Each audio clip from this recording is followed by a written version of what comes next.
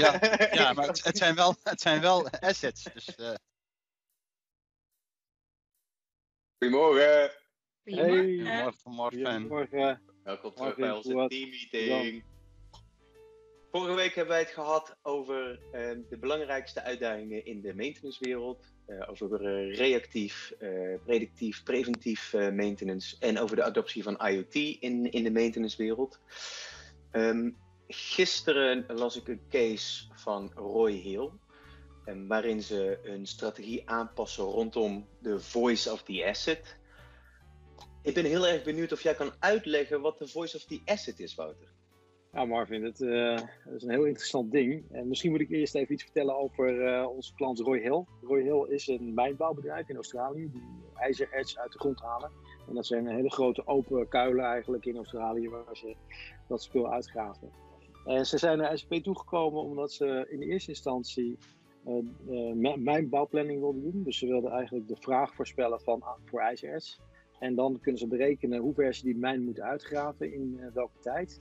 En dan weten ze ook hoeveel vrachtwagentjes en hoeveel graafmachines en hoeveel treinen, want ze voeren dat spul af met treinen ook, nodig hebben om dat te doen.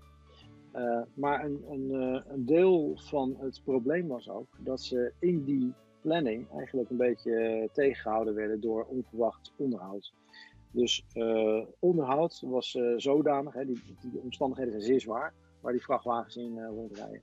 En onderhoud was echt wel een belangrijk ding wat hun productie tegenhield. Dus wilden ze ook meer inzicht hebben welke onderdelen nodig zijn voor bepaalde onderhoudsbeurten. Want nu werden ze gewoon geconfronteerd met het feit dat er spulletjes niet zijn, zoals we vorige keer besproken hebben. En dat weerhield hun om een vrachtwagen te onderhouden. Dus die gingen vaker kapot, et cetera. Nou, dus toen zijn we gaan nadenken met Roy Hill. Hoe kunnen we dat nou doen? En we hebben een supply planning systeem en we hebben maintenance planning systemen. En hoe kunnen we die nou dichter bij elkaar brengen? En daar is de voice of the asset een beetje uit ontstaan. We kennen de voice of the customer. Maar eigenlijk is die voice of the asset een altijd andere benadering ervan. Dus wat we eigenlijk gedaan hebben is, we zien de asset als een klant voor het supply chain planning deel. En als je een asset als een klant ziet, dan zie je dat hij gedurende zijn levensduur behoefte heeft aan onderhoud en dus aan onderdelen. En als je het zo benadert, dan blijkt het ineens een vrij normaal supply planning probleem te zijn. Want je hebt klanten die kopen spullen of die hebben spullen nodig. En jij wilt dat die daar altijd zijn op het moment dat de klant dat zoekt. Dus dat geldt voor die assets ook. Oké. Wat voor soort technologieën komen daar dan bij kijken? Het is niet eens een technologie, het is gewoon hoe je naar iets kijkt. Dus een equipment heeft in zijn hele lifecycle onderhoud nodig. En jij hebt een auto, je hebt een onderhoudsboekje, om de 20.000 kilometer moet je voor een beurt naar de garage. En dat werkt ook zo met assets. Dus je weet van tevoren eigenlijk al over die assets, wanneer zij dat preventief onderhoud, want dat is het is gewoon een controle en als er iets kapot is, dan vervang je het. Maar wanneer dat gaat plaatsvinden, en je weet ook ongeveer welke materialen daar. Bij elke grote beurt moeten we in 60% van het geval het oliefilter verwisselen. Nou, dus je weet ook ongeveer hoeveel materiaal je daarvoor nodig hebt.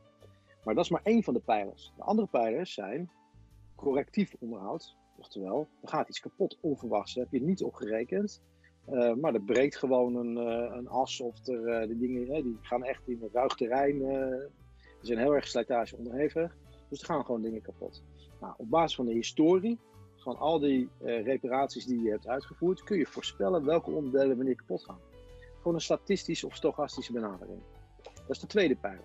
En de derde pijler is dat er assets zijn, en dan denk ik niet zozeer aan vrachtwagens, maar meer aan olieraffinage installaties, die echt helemaal in groot onderhoud gaan. Dus die worden tijdens stilgezet en die worden dan helemaal overhaald. En dat zijn projecten. Dat zijn niet eens meer maintenance plannen, dat zijn geen echt projecten.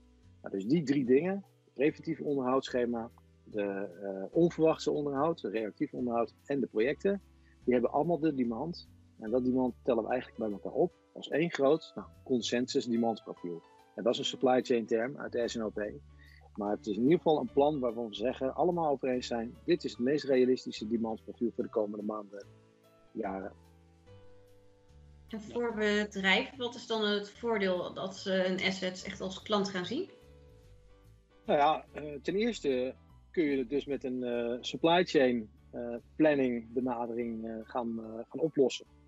Dus een demandplan is één ding. Maar dat moet natuurlijk vertaald worden in een supplyplan.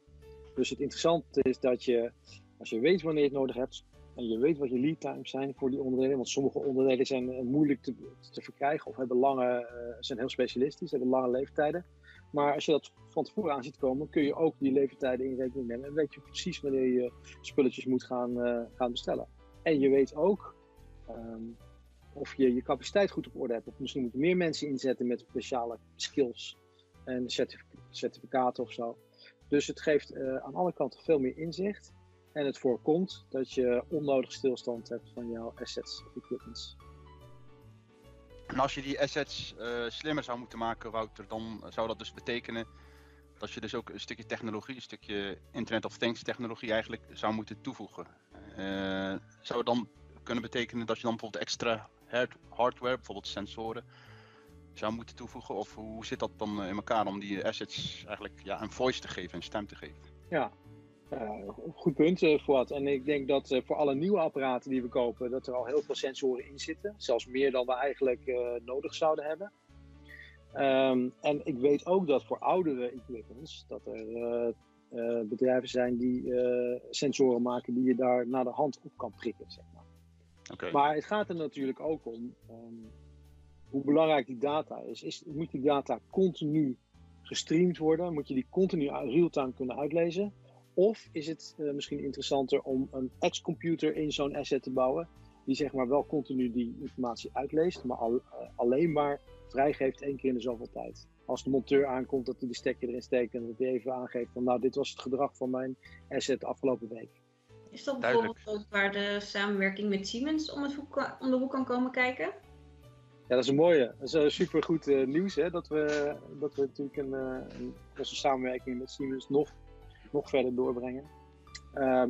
Aan de ene kant is Siemens heel erg in de equipment-industrie bezig. Dus die maken equipments die zeer slim zijn.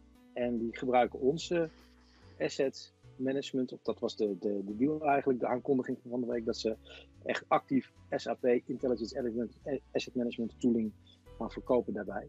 Om die assets nog slimmer te maken en er beter gebruik van te maken. Resoneert de Voice of the Asset strategie met je?